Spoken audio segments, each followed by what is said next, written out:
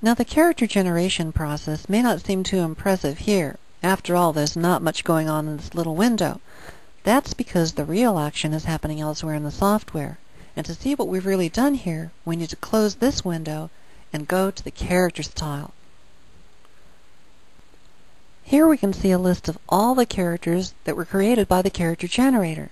And double-clicking on any one of them shows us that they've also been assigned their gender and what type of character they may be. In addition, we can also see the dramatic functional characteristics that they've been assigned as well. But perhaps the best way to see what the character generator has done is to go to the Build Characters area. Here we can see that not only have the characters been given icons and names and genders, but they've also been assigned dramatic elements as well, dramatic functions.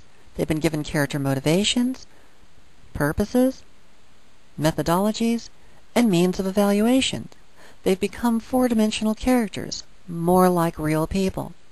And in addition to that, by clicking on any character, you can see how they relate to the other characters in the same family of traits.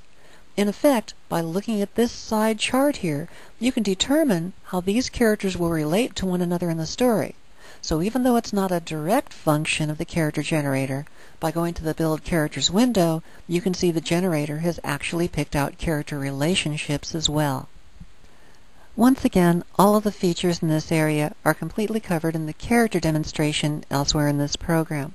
But you've now seen how brainstorming works for both creating a story structure and generating characters.